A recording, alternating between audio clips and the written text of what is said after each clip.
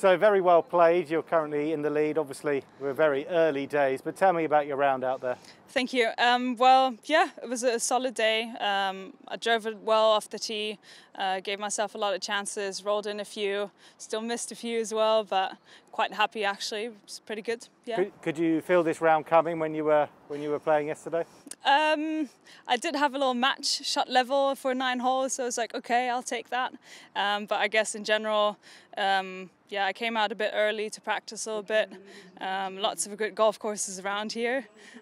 So yeah, just tried to prepare well, and yeah, I guess went quite well. Very content. So. What is it on this course that you have to do well? I think you have to be smart about where you. I think you have to be very smart about where you place the ball into the greens and off the tee. If you want to go for some of the greens, I think you have to be smart about what you do. We laid up ones and still made birdies. So I guess every player is always quite happy when that works out. But yeah, just I guess be a bit smart about where you place it. You said to me that your pro-am partner was a scratch golfer. It helps, doesn't it, when you're playing with good golfers? Yeah, definitely. Both of the others were super nice as well. So I think it was nice if they're a good mixture of being competitive, but at the same time just knowing that you're playing a tournament as well. I think they would love to make a few more birdies tomorrow.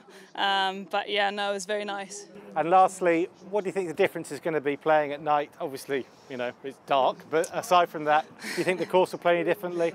I think the wind might die down a little bit, which could be an advantage. I do think there's still a low number out there. I can see someone shoot a 7 under or something like that. But I do think the greens are easier to read when the sun's out, because you can tell with the grain. That does get a bit harder at night, but I guess you just have to guess a bit better, maybe. I don't know, maybe I'll find out how it works tomorrow. But yeah, I think the wind might die down a little bit, but yeah, it doesn't mean it gets easier. Well, great start, well done. Thank you very much.